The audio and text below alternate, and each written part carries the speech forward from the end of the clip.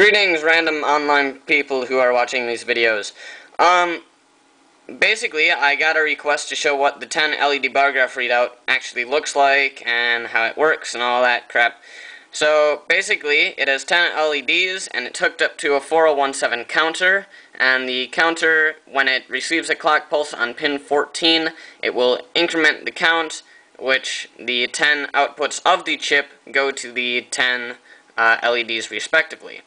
Basically, I set up a little program to show what exactly this does and how it will work. So right now, here's the program. Basically, what I'll do, I'll enter plus when I want to increment it, so it will therefore go forward.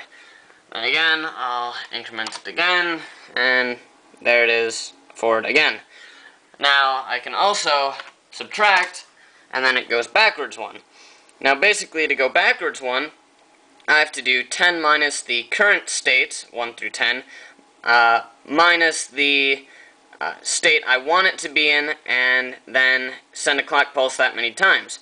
Now you might be wondering, oh well, the nice 4017 has a reset pin on pin 15, why don't you just reset it and then go to where you want it to be? Well, that's because the reset pin needs to be set high for a fairly long amount of time, and it's actually faster to just count around and cycle all the way through. So yeah, that's why I do that. And so basically that's what I have set up so far. So yay.